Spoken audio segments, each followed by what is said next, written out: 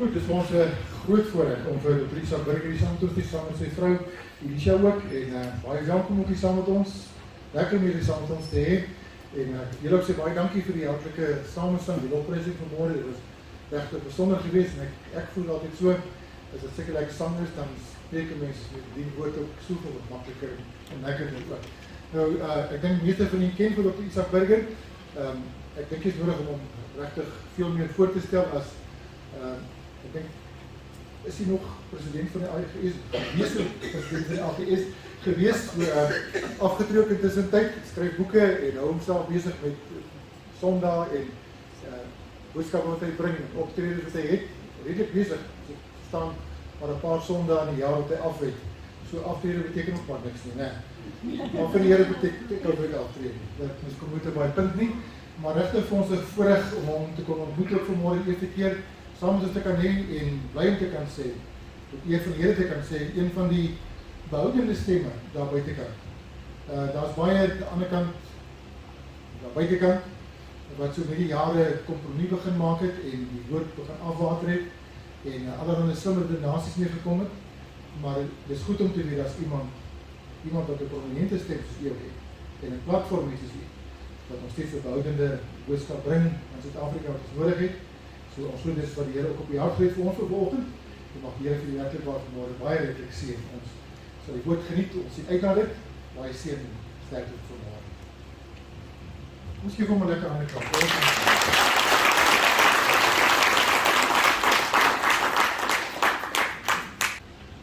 Van jy het gehoor ek in jou bedank. Nou ja, broers en susters, dit is so voorreg om julle vanmôre te kan groet en te ontmoet. En laat ek dit nou uit my hart uit sê, ek was nou baie lanklaas in 'n bijeenkoms waar 'n gemeente so heerlik sing. Amen. En ek bedoel regtig dan.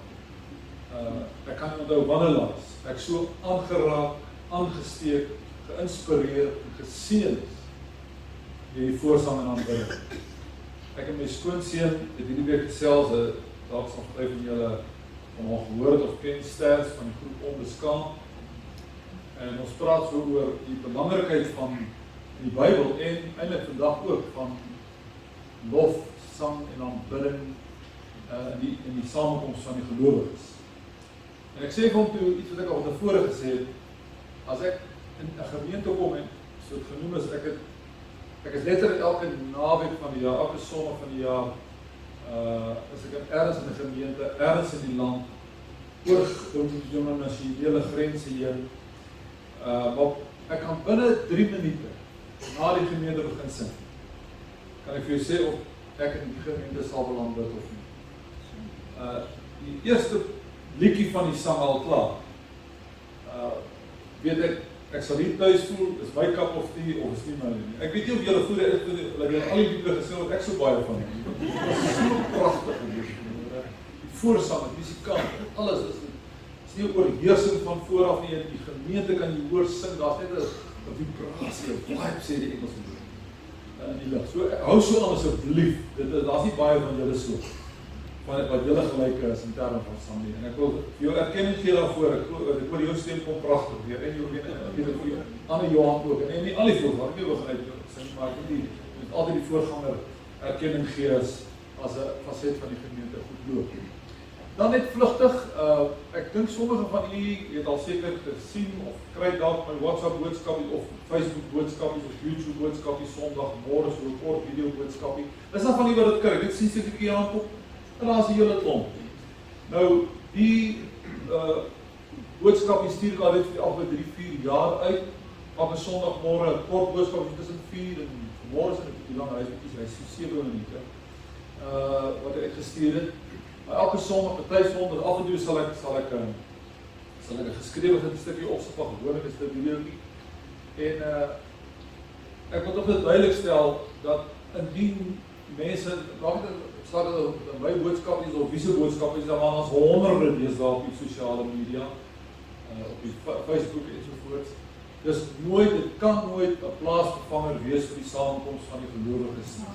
Ons moet fisies mekaar kom. Daar is mense wat die omstandighede nie in die kerk kan kom nie. Hulle kan dit 'n plaasvervanger wees, maar vir ons ander is dit 'n bonus, dit is 'n ekstra, dit is 'n goedie, dit is so 'n stukkie ekstra bederf. En as jy ook hierdie boodskap die Sondagmôre wil ontvang, miskien wil jy die nommer gee, dit op rekenaar sit, miskien na die diens. Dit vinnig op die skerm gooi, as mense 'n fotootjie wil neem van die nommer. Jy stuur net jou naam en jou van audio. Stuur net jou naam en van WhatsApp dit na hierdie spesifieke nommer. Dis 07689411076. Herhaal 07689411076. Dit sal ook vanmiddag die boodskap wees wat uitgestuur word, Sidoniaan, en ook waarskynlik volgende week op die blaadjie. Maar al jy doen is WhatsApp net jou naam en van na daai nommer, daar's nie streams se tyds nie, daar's nie geld wat gevra word nie, dit is net 'n baie breë basis. Ek wil nie die getalle noem wat gesprake is nie, maar baie mense wat dit kry, en dit is vir hulle so groot seën as jy ook wil doen, teken gerus in.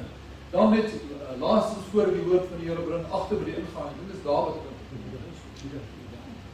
oor hier. Goed, hierso. Gaan ek my vrou na die tyd, as 'n tafel met ek het net ongelukkig 3 van my boeke wat ek moet saambring, die ander is moet ek druk uit daarvan wat nou 3 van wat weer herdruk word. Maar ek wil graag hierdie boek in aandag bring, dis my jongste boek wat uitkom met God se wonderbaarlike geneesingskap. Met die boek gaan jou geloof versterk soos min ander dit kan doen. Ek het gedeelte geskryf hier oor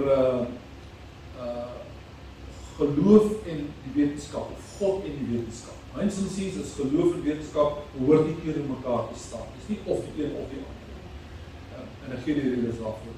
Dan is so 10 of 11 bonatuurlike, medies onweerlegbare, onverklaarbare wonderwerke waarvan ek self op betrokke was of persoonlik van kennis dra, wat dis ongelooflik. Iemand eendag gesê, as die Here regtig 'n bonatuurlike werk doen, is vir die mense ongelooflik. En lamme wat krepel wat loop, iemand wat na 18 jaar, eie dogter na 18 jaar of fibromyalgie in 'n oombliks tyd gewees is. 'n Persoon wat 'n skepingswonder beleef, waar net 'n klein stukkie soos 'n blinde therapie gehad met 'n jong meisie, in plaas van 'n arm wat gegreep, en is in 'n ooglikse tyd, is die arm normaal soos die ander arm.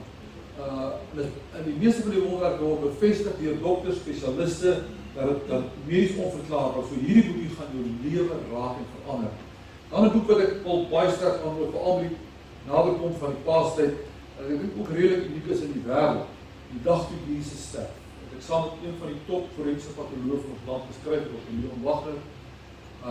Hy het in die fisiologiese deel van Jesus se lyding gegaan, wat dinge wat jy nooit besef, wat eintlik is in die lyntjies geskryf staan in die Bybel, oor wat Jesus fisiologies deurgaan, sy trauma, die hoeveelheid bloedverlies, waarheid eintlik dood is. Ek het geskryf oor Jesus emosionele en geestelike trauma. Die boek gaan vir jou die dood en die opstanding van Jesus meer werd as ooit van tevore maak. En dan 'n boekie wat al 'n paar jaar uit is, maar wat vir soveel mense seën bly, waar gedurende aanvraag is. Soms sê Jesus nee oor die realiteit dat God nie al ons gebede met 'n ja beantwoord. Liefde kan nie altyd ja sê nie. As God vir Jesus het Getsemane ja gesê toe hy gebid het dat die beker my verbygaan, sê hy nie vermoor nie. Die Here sê soms nee, maar as niemand vir jou kwaad is nie, want hy weet dat die einde van daai nee jou weer geseën gaan wees as 'n ja in daai geval. So die 3 boekies beskikbaar daar. Daar is ook kaartfasiliteite beskikbaar en jy kan gerus vir jouself en anders te daarmee sien. Ek wil graag vir die lees van woorde uit Matteus 10 vers 29 tot 31. As jy jou Bybel het, sal dit baie goed wees om kan oopmaak. Ek het verlede Sondag aand, miskien het jy van die land geluister op RSG ateljeediens gehad, waar ek oor hierdie selfde gedeelte gepraat. Ek gaan nie verlede Sondag aand se boodskap herhaal by die hele, maar ek wil daai selfde gedeelte van daar een spesifieke sinnetjie waarop ek vanmôre wil klem. Kom ons lees Matteus 10 vers 29 tot 31. Lees uit die 53 vertaling. Word 2 mossies nie vir 'n stuiver verkoop, en nie een van hulle sal op die aarde val sonder julle Vader. En van julle is selfs die hare van die hoof almal getel. Wees dan nie bevrees nie. Julle is meer werd as baie mossies. Ek wil graag u aandag vestig op daardie tweede sin. Dis waaroor ek wil praat. En nie een van hulle sal op die aarde val sonder julle Vader. Ek wil as tema gebruik vanmôre. Waar was God? Waar was God? Kan ek vra dat dit ons sal saam. En Here, nou as ek die voorreg het om as u diensknegt en my broers en susters se diensknegt voordat ek kan staan en met my hart uit iets van u woord, iets van u godheid en iets van u goedheid aan hulle oop te breek of te probeer oopbreek. Wil ek bid vir die wonderlike werk van die Heilige Gees. Nie net in my nie, waar die my Gees op die weer verkoop en lewendig maak nie, maar ook in die besonder vir hulle wat die woord gaan hoor. Dat nie maar net 'n rasionele teoretiese aanvaarding van sekere waarhede sal wees, maar daar iets in harte sal gebeur. Wat ons verhouding met U sal verinnig. En ons meer waardering gee vir God se liefde en God se goedheid. Ek bid dit in die wonderlike naam van Jesus. Amen. En nie een van hulle sal op die aarde val sonder julle Vader. Dit mooi op hierdie. Die 83 vertaling,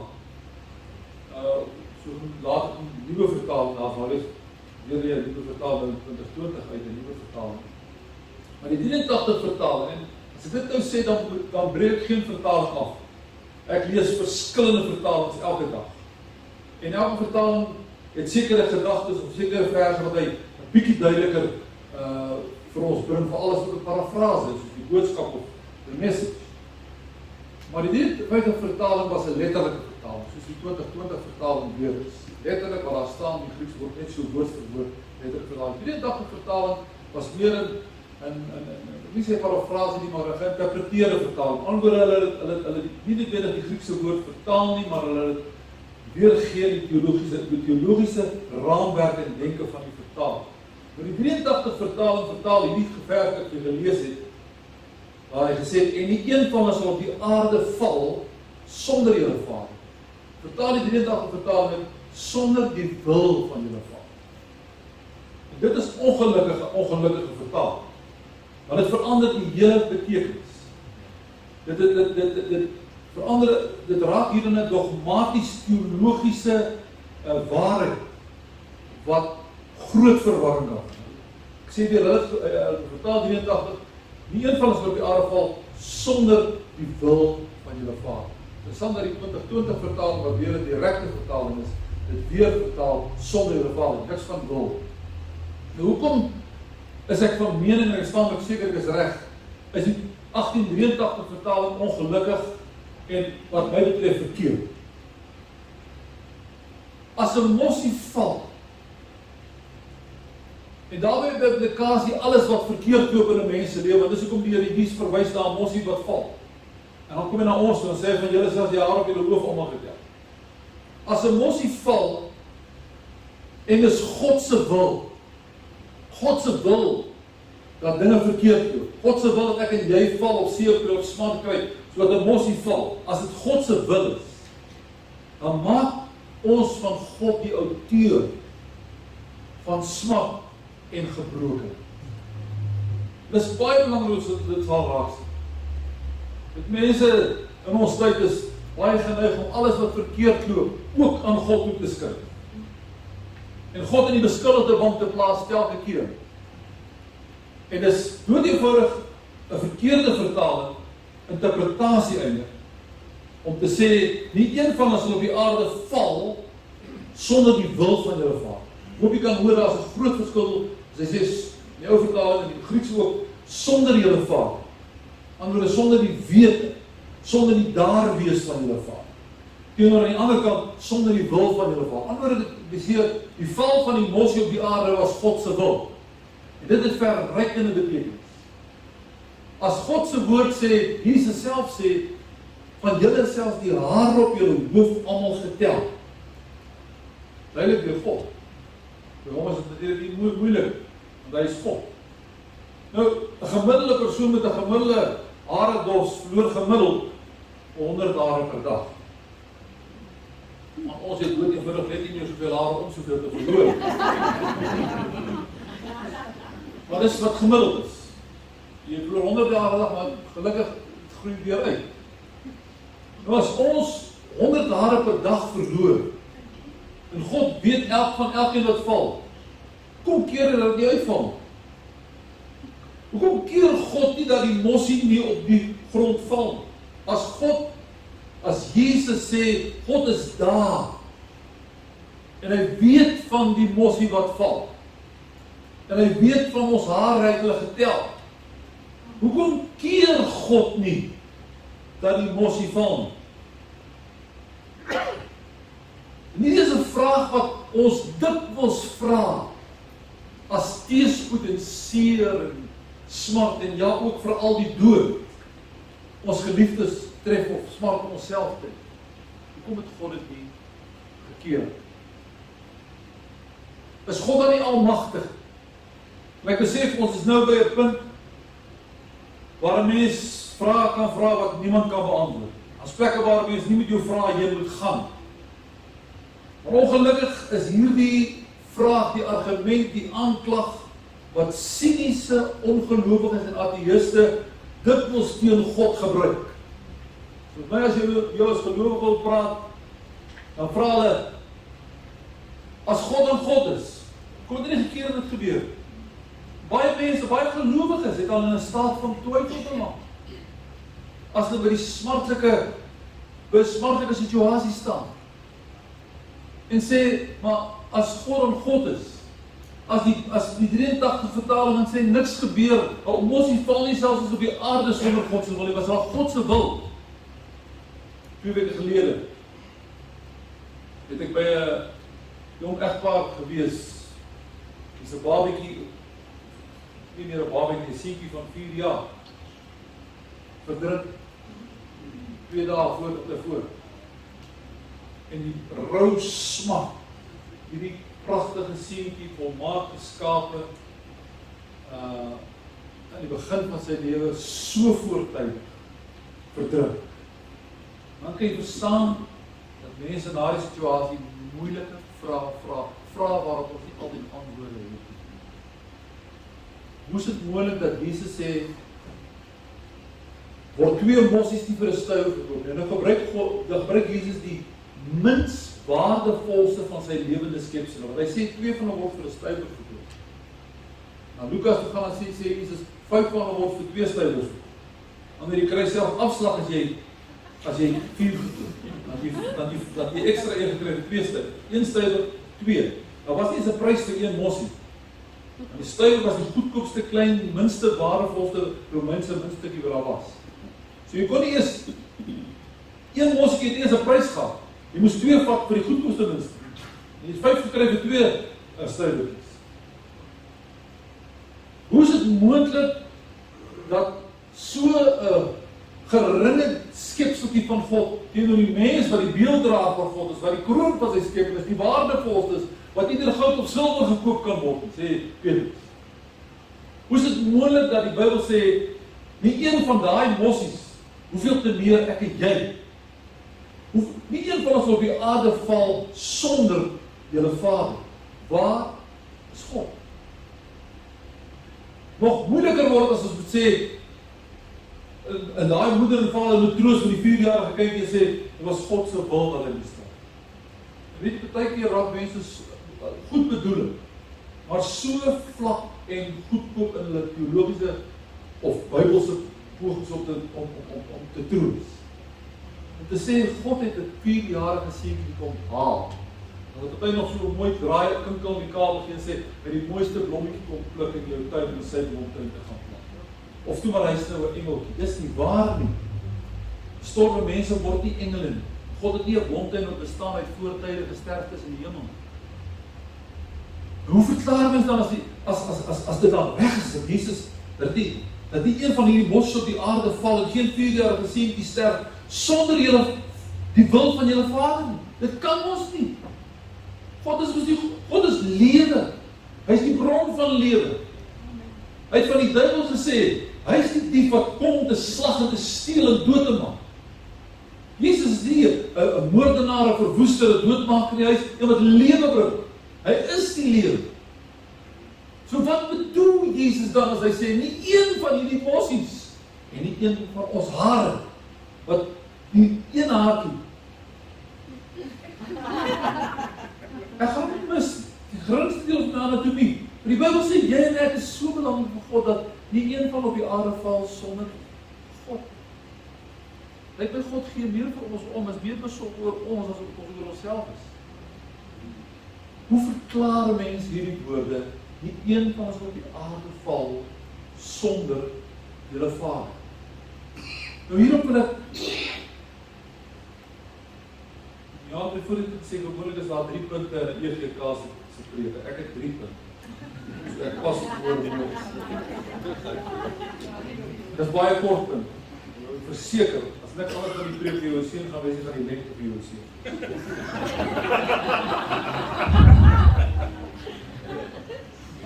Daar's 3 dinge wat ons moet verstaan, wanneer ons kom by hierdie misterie. Dat mossies val, en is nie noodwendig God se wil.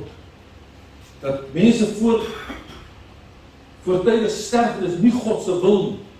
Dat smart en pyn en gebrokenheid jou en my tref. Hoe kan God daar wees en dis nie sy wil nie? Die eerste plek, ons moet aanvaar, en dit is nie 'n ongeryde stelling nie, maar dit is 'n groot waarheid, dat die onweerlegbaarheid van 'n gebroke, versteurde skepping ons nou daarvan deel is. Daar was eens 'n volmaakte situasie in Eden, waar mossies nie geval het, en waar mense nie gesterf het nie, en nie kanker gekry het, en waar daar nie diewe rondgeloop, waar het volmaak was, waar God elke aand met sy skepsele op die aandbuie kom wandel. So intiem dat hom is fisies kon sien, want hoe kom sy hulle vir hom wegkruip toe hulle gesondig het? Daar was so 'n fase, waar mossies nie geval het. En dan gaan weer 'n ewige dispensasie kom, waar dit weer so gaan wees, waar die leeu en die bokkie gaan saamby, en die seentjie gaan speel by die gat van die adder, en waar daar nie siekte gaan wees, en dit sê Openbaring 1 vers 4 so duidelik, en God sal al die trane van hulle oë afvee, en daar sal geen smart meer wees, en geen geween en droefheid, en geen dood nie. Dan kom weer so 'n dispensasie, het begin of by jou dood, of by die wederkoms van Jesus. Begin hierdie ewige, volmaakte paradys, hemel op aarde situasie, waar ek en jy gaan wees en waar daar niks van hierdie gebroken sal wees. Waar ons vrae antwoorde sal hê, waar ons vraagtekens uitroeptekens sal hê, waar ons daarom sal hê. Ons is nog nie daar nie. Ons is nie meer in Eden nie. Ons is nog nie in die hemel nie. Ons is deel van die tussengebroke, versteurde, verminkte skepping, wat aanvanklik deur die duiwel geïnfiltreer is, en waar die mens toegegee het ongehoorsaamheid aan God en in sonde geval het, en die sonde tot alle mense deurgebring. En waar die hele skepping, en veral die mens, so gebroken is, en so te maak het met gebroken. Dit is die hartseer realiteit. Ons lewe nog tussen daardie 2 pole. En die rede waarom God ons hier op aarde kom besoek deur sy seun, en vandag nog deur redding en saligheid, is sodat ek en jy, as ons by die tweede, die volmaakte, die finale, die uiteindelike dispensasie kom, dat ons altyd weer by hom sal wees, in aller volmaak. As ons sê, geen mossie val op die aarde sonder God nie. Ons val nie op die aarde sonder God nie. Ons kom nie in smart en ellende sonder God nie. Hoe gebeur dat? Ek moet ons vir 'n oomblik aan die ander kant kyk. God beskerm ons tog. Hoeveel dinge sou gebeur as God ons glad nie beskerm? Hoekom vra ons altyd as iets verkeerd loop, hoekom het God dit toegelaat? Hoekom vra ons nie as dinge reg loop, hoekom het God dit toegelaat? Hoekom het God my so geseën? Hoeveel keer broers, ek en jy sal nie nou weet. Daar's hier en daar van die goed wat ons weet, maar hoeveel keer op 'n dag in jou huis, in die funksionering van jou liggaam, organe wat funksioneer of wat iets kan verkeerd doen. As jy in jou kar ry, hoeveel keer op 'n dag beskerm God, het sy deur sy engele op watter manier beskerm God ons nie sonder dat ons nie eens daarvan weet. Hoeveel keer per dag? Partykeer is ons daarvan bewus. Nou hoor jy mense wat iets sê dit as die Here ons nie bewaar het. Ek weet nie hoe hy of sy of ek daai ongeluk ontkom of selfs as die ongeluk gebeur het uit daai wrak lewende gekom. So hoor mense as die Here se hand nie oor ons was nie. So die feit dat mossies val, dat kindertjies sterf, dat 'n mens kanker kry, dit gebeur ja ook met gelowiges. Maar die ewigheid sal openbaar hoeveel smart God ons gevrywaar het deur waar hy dit nodig gehad het, gekeer ingegryp het om welke rede ook al. Ek wil eens daaroor nou begin stukkie leer, daar kan baie redes. Die derde punt wat ek wil noem. Wat kwalifiseer God om vir jou en my of vir wie ook al God genoem te word? Sou vir hierdie ateïs wat sinies is en wat vir jou sê as God is, daar regtige God is, hoekom word dit toegelaat? As hulle beteken nog kom met so 'n steek en sê hulle, sal jy toelaat dat dit met jou kind gebeur? Sal jy jou kind laat dit ook jy kan verloor?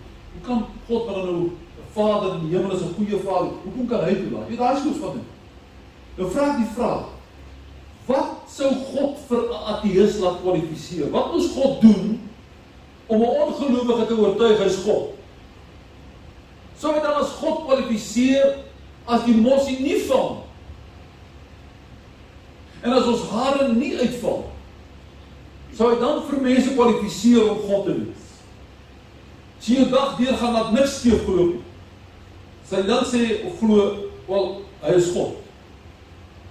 Of sou hy diskwalifiseer as iets skeef loop in jou lewe? Indien 'n mens dan God se godheid, sy liefde en sy goedheid daarin wil meet, ander woorde dat niks verkeerd loop, waar trek 'n mens die streep? Hoor mooi wat ek sê, waar trek 'n mens dan die streep? Wat moet God verhinder? By wie moet God die smart en pyn en hartseer en die bose keer om verdien om as God geerken te word? Sal dit wees dat dit net so geld vir gelowiges? Anderwoorde, by gelowiges niks verkeerd loop nie. Dan bely ons, U is waarlik God. By ongelowiges, by sondaars, heidene, daar kan dit maar gebeur. Hulle kindertjies kan maar doodgaan, hulle vrouens kan maar doodgaan. Dat net gelowiges is dit waar ons die streep dan betrek om te sê, o, hy is waarlik God.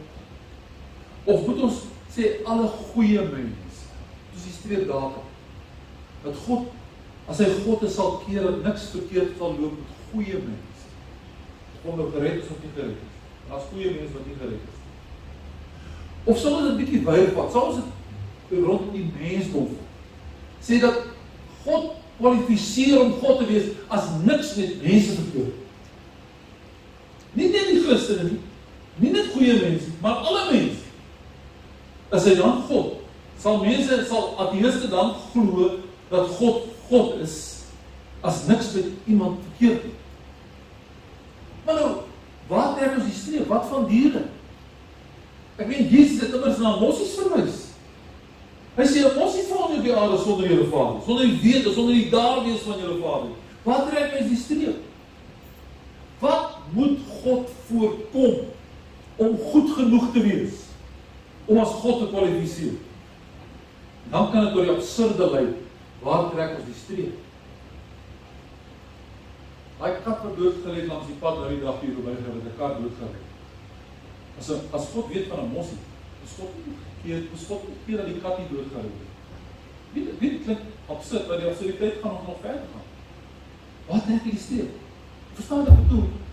Mense plaas God nie beskuld te maak.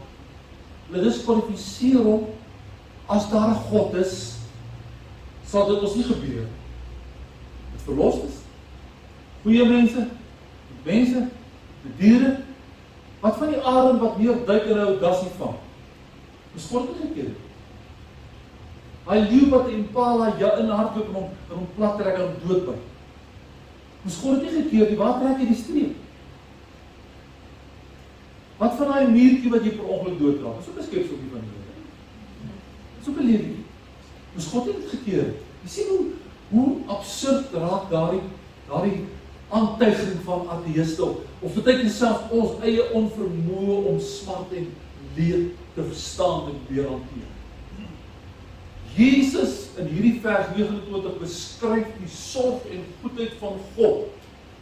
Nie deur te sê dat niks verkeerd sal loop nie. Jesus sê in die wêreld sal julle verdrukking hê. Dinge sal skeefloop. Hy is nie God omdat hy keer aan die mossie nie val nie. Hy bewys sy godheid en sy goedheid en sy liefde daarin deurdat hy daar is, dat hy weet. Anderwoorde, deur sy nabyheid, deur sy omgee en sorg, daardeur word dit bewys deur die feit dat hy daar is. Hy keer nie die mossie val nie, maar hy is daar. Hy keer nie noodwendig dat jy nie kanker kry of dat hy nie ingebreek word nie, maar hy is daar. En nou kan jy vra, maar as hy daar is, hoekom keer hy dit? Omdat ons in 'n gebroke wêreld leef, waar Jesus sê, mot en roes verniel, en diewe breek in en steel. Ons sal wag vir die hemel, voordat die dispensasie sal aanbreek, waar niks verkeerd sal loop. Wie kan ek jou beloof? Die oomblik as jy sterf, as die wederkoms van Jesus plaas, van daai oomblik al, daarna sal niks verkeerd. Nie omdat God dan nou meer by jou teenwoordig, maar dood eenvoudig omdat jy hierdie aardse sondige dispensasie uitgehaal is, en 'n nuwe hemelse sondevrye duiwelose dimensie ingeplaas is. Maar hier in ons gebroke bestel, waar dinge ook met gelowiges verkeerd loop, wys God sy liefde en sy goedheid en sy goddelikheid eerder daarin, dat hy weet, dat hy daar is, dat hy naby ons is. My broers, hoeveel keer dat ek die mense hoor sê, ek weet nie hoe ek hierdeur sou kom as ek nie vir God was. Jy al het gehoor, het jy al gesê, jou eie krisis van jou lewe, jy het nie die krisis gespaar nie. Maar jy het op 'n manier as gelowige geweet, God is by my. God is met my in die krisis. Dat jy agterna sal sê, ek weet nie, as ek nie vir God was, sou nie deurkom. Dis daai, God is daar. God weet, ook as die mossie val. Dis 'n groot troos, dat niks in hierdie lewe, Paulus sê selfs in Romeine 8:38, nie eers die dood kan ons van God en sy liefde skei. Dit bewys die goedheid van God vir my. God wel soms smart van ons afkeer, maar as smart ons wel tref, dat ek kan staat maak en aanspraak maak en weet, hy is daar. As hy vir die mossie wat val, daar is, en van het weet, en vir jou sy hare wat getel is, weet, sal jy ook weet as die seer, die smart jou tref, al is dit, al huil hy soms saam met ons. Het is Jesus saam met ons huil, soos met Maria en Martha by die graf van Lazarus, is dit nie net magteloosheid. Hy treur, hy weet oor ons, omdat hier 'n smartlike dispensasie is, waar hy sy seun moes stuur, om ons te red, te verlos, sodat ons uiteindelik na die dood by hom kan wees, waar dan niks hiervan sal wees. Ek weet dit hoe ons soms is. Dat God nie naby ons is. God ons verlaat. So daai smarte deel, daai slegte nuus en daai teëspoed. God het verlaat. God het vergeet. Waar is God? Jesus het eenmaal op so 'n plek gekom. Tussen 12 en 3 die Vrydagmiddag toe hy in die kruis gaan. Toe hy gesê het, U die lam van Sabbataan. My God, waarom het U my verlaat? Hy is die een persoon wat geleef in hierdie lewe, wat dit beteken om sonder God te wees. Dis die misterie wat Rita sê, hoe kan God verlaat, maar dit kan kruis gebeur. Hy is deur God verlaat. God was nie daar nie. Waar is U my God? Waar is U? Sodat ek en jy en geen een van sy kinders ooit hoef te worstel. Waar is God? In die oomblik van ons alleen, van ons sterwingsdood, van ons krankheid, van ons teëspoed, van ons smart. Jy hoef nooit te wonder, waar is God? Word 2 bossies nie vir 'n struikel gekoop. En die een van ons op die aarde val, sonder julle vader. Want julle, self die haar op julle hoof almal getel. God weet, God is daar. Hy keer weliswaar nie alles smart, maar hy is daar midde in jou smart. En hy gaan jou deursien. Hy gaan jou deurdra. En as daar die ergste smart die dood beteken, ook daar sal hy jou deurdra. En jy sal vir altyd rond wees. Maar niks van die dinge sal gebeur. Wat jou lewe op aarde so ontsier. Waar is God? God is nader as jy ooit besef. Baie keer ervaar mense om nader as ooit. Jy is in jou krisis. Kom ons buig op met ons hoofd in gebed. Here, ek weet dat oor hierdie vraag gepraat, waar is God, waar was God? Dit is 'n misterie wat ons eintlik so versigtig moet betree, wat ons moet besef. Daar's plekke, daar's vrae waarheen ons nie moet gaan. Ons het nie al die antwoorde. Maar Here Jesus, U self gesê het, daar val nie 'n mossie op die aarde sonder julle Vader. Sonder dat hy weet. Wat 'n troos vir ons wat meer werd is as baie mossies, wat die kroon van sy skeping is. Om vandag te kan bely, Here, wat ook al met my verkeerd loop, of met my gesin, of met my liggaam, of met my eiendom, of wat ook. God, dit het nie gebeur omdat God afwesig is. God is daar. Ek gaan wel daardeur omdat ek in 'n gebroke wêreld is. Maar God is daar in my krisis. Miskien nader as ooit vantevore. En hy sal my die genade gee, die krag gee en my deurdra. Here, ek wil vandag sê baie dankie vir die seëninge wat ons onopgemerk laat verbygaan. Dankie vir al die smart waarvan ons gebeur het. Here, wat hier sit, ek dink nie daar's een vir wie God in hierdie week op een of ander manier bewuslik of onbewuslik van smart en leed vergebewaar het. Die feit dat ons vanmôre hier is, ek veilig van Pretoria gery het, ek op my voete kan staan. Here, U is daar, U weet. Here, dit kan wees dat ek of my broer of suster in die week teëspoed, smart ervaar. Here, dan wil ek bid, help ons om anders na gewone emosies te kyk. Te weet as God, die God van emosies, wat weet as 'n emosie val. As daar emosies is God ook in die kontrole. Want hy sorg vir die emosies. Hoeveel te meer vir my, as hy kan. Ek wil nou bid, Here, vir mense wat vanmôre in die kerk sit, met pyn. Fisies of andersins. Met leed, met hartseer.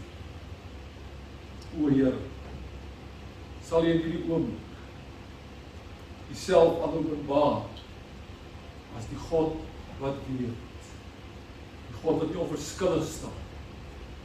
God wat vir ons meer omgee as onsself. Dat ons hare geterg. Dat ons kan weet, Here, in U hande is ek veilig. Al gaan ek deur 'n dal van dood skare wees, sal ek geen onheil vrees nie. Want U is by my. U stok en die staf vertroos my. Dankie vir al die seker weet. Ek wonder net, broers, terwyl ons net so vir 'n minuut of 2 in gebed bly, ek vra as jy saam met my. Sê vanmôre hier sit of staan. Jy het regtig vanmôre hierdie wete nodig, hierdie geloofsversterking nodig. Dat te midde van jou swaar kry, jou stryd en jou teëspoed, en jou traan, God daar is. As jy vanmôre wil sê, ek glo dit. Al voel dit vir my, God is nie hier nie, al voel dit vir my, God het my verlaat. Ek glo dit. Dat God weet. dat hy by my is, en dat hy my nie alleen sal laat nie. Jesus is alleen gelaat in die kruis. So, ek het jy nooit alleen gelaat te word. Wil net vra daar waar jy sit, elke oog gesluit. Wil net vir 'n paar om jou hande opsteek as 'n geloofsbelijdenis en sê, Here, ek aanvaar vanmôre, ek vat dit vanmôre, dat U by my is te midde van my smart en my pees van my swak. Hou net jou hand so vir 'n paar op. O Here God, U ken die storie agter elke hand. Eintlik Here het ons elkeen een of ander seer storie. Leed of smart. Daar's min mense wat vanmôre hier sit. Dat ek kan sê alles is honkie dood. Daar's niks vir. Maar Here, dankie dat ons as gelowiges aan hierdie waarheid kan vashou. En kan hoor wat Jesus sê, laat julle hart nie ontstel word nie. Glo in God.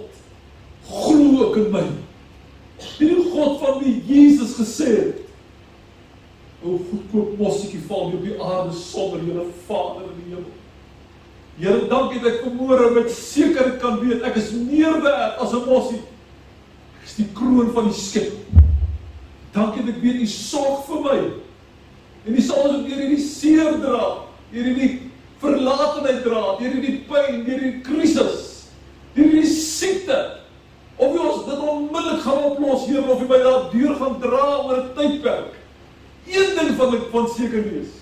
U wat hierdie kant van die lewenssee saam met ons in die skuit geklim het, sal nie dat die skuit ondergaan voor ons aan die ander kant kom. U sal ons deursien tot by die ewige hawe van rus. Daarvoor eer ek U vanmôre, Here. Versterk elke broer en suster, dat hulle met hierdie sekerheid laat uitgaan, ongeag kom wat wil. Immanuel, God is by my. In Jesus se naam bid ek. Amen.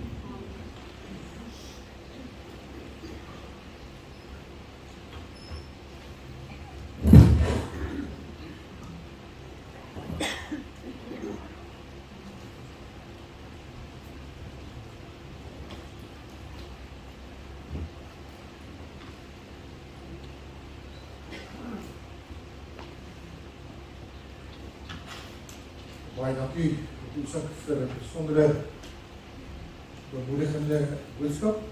Ek weet, omdat ek die gemeente ook ken, daar's baie van u wat die afgelope tyd ook deur moeilike tye is, nog steeds daar is. En wat 'n heerlike wete om weet God is daar.